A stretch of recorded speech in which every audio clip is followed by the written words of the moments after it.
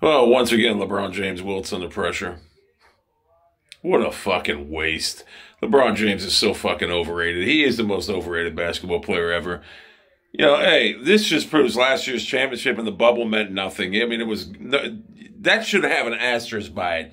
It shouldn't even count. But we'll give it to him. The guy is fucking horrible. He can't lead a team without. This proves he needs superstars to be able to win a championship. LeBron James didn't have his sidekick with him, and he wilted under pressure like a little bitch. Didn't shake hands after the game. One of the most egregious acts I ever seen. He's an embarrassment to the NBA and an embarrassment to former players like Michael Jordan, Kobe Bryant.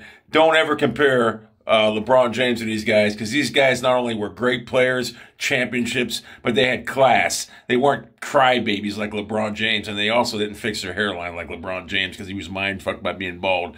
So LeBron James is a fraud. LaFraud James chokes again in the playoffs.